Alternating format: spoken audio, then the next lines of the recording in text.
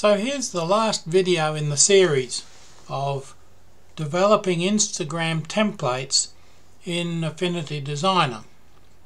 Now this one's how to design a square video Instagram post template in Affinity Designer.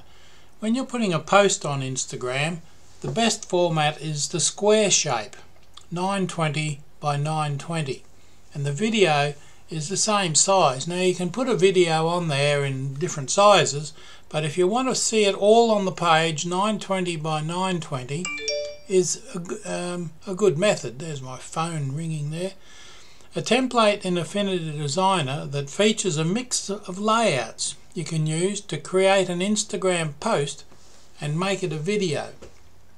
Now this is very short by design because I've just done two other templates of much the same thing, so I'll step through this one fairly quickly, and if you do get lost, go and have a look at the other ones. Now starting with one template, you can create many designs, and the sample post layouts here are on separate panels. They're actually artboards. I use two different fonts, PT Serif and Lato Heavy, Light and Medium Italic I think it is. Each artboard is 920 by 920 pixels to match the dimensions of an Instagram post. Now if you have a look at the other one, it's a different size because it's a story, 1080 by 1920, and the story posts are different sizes. This is not a story, this is a single post format, but I'm going to put it into a video, put the slides into a video so you can change it anytime you like. Now we'll start with making your own. Let's make a preset in Affinity so that you can come back to it anytime you like. You can make as many as you like. Do one per season, summer, autumn, winter and spring. Do one each month, January, February, March, April, May, June, July, August, September, October, November and December. There we go, counting off the months. Okay, but it should be 920 by 920, 300 dpi, transparent background and artboard. Select all those options there. Press OK to create the new document. And there it is. You can see the document clearly. The default name is Artboard 1. Okay, let's add some more artboards. We actually need 6 of them. That's numbered 0 through to 5. Now this is the Instagram post size. Tap the Documents command and select Artboards. The context toolbar appears down the bottom there. And now these are your exact size artboards. Next, tap the plus sign 5 times. Insert Artboard to automatically create the next 5 artboards.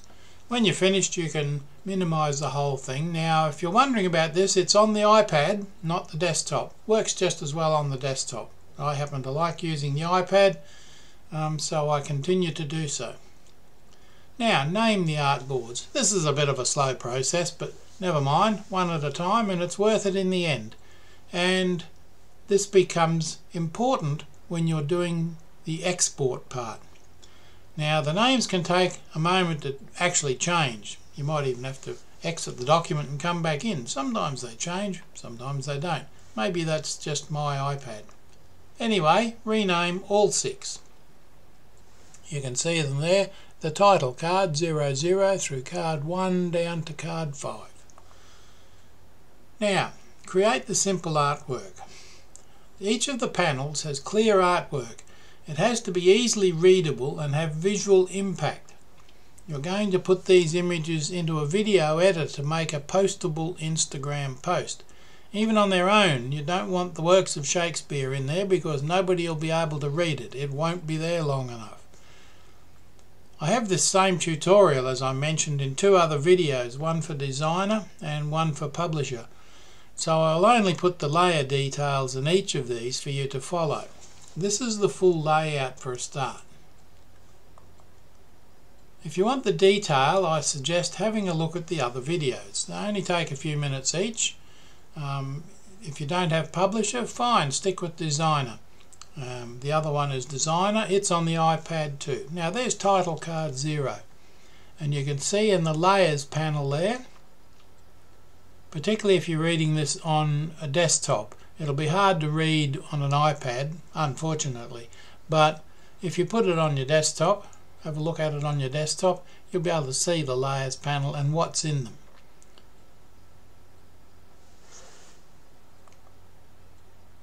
Card 1,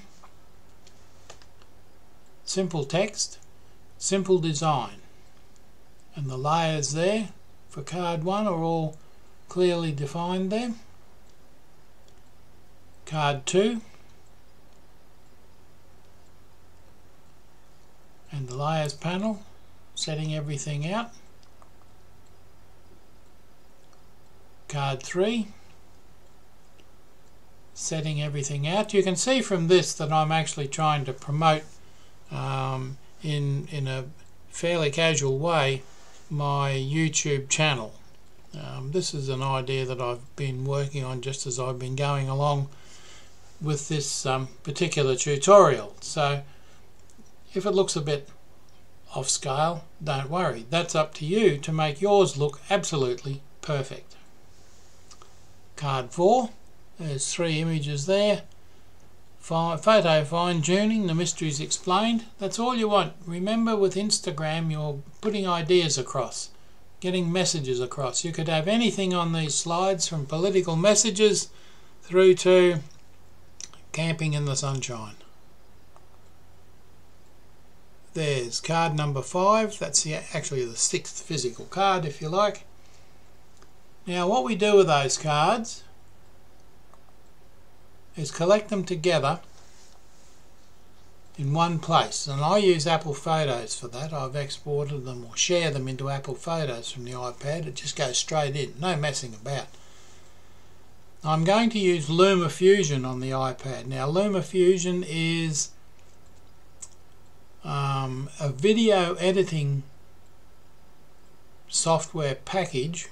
It's not an app, it's more than an app. It's very complex. It's almost as good as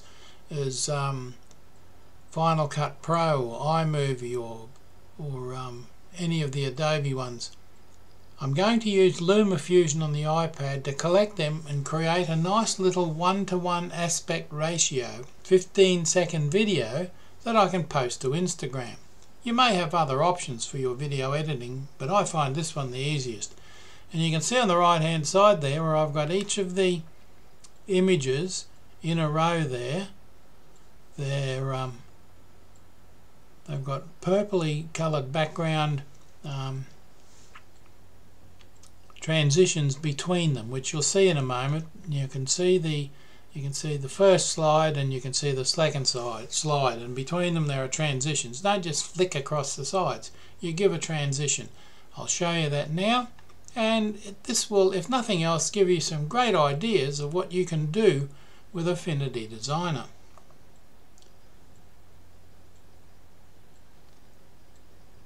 And there's the video playing. You can post that to your Instagram feed, and that's exactly how it'll look on Instagram.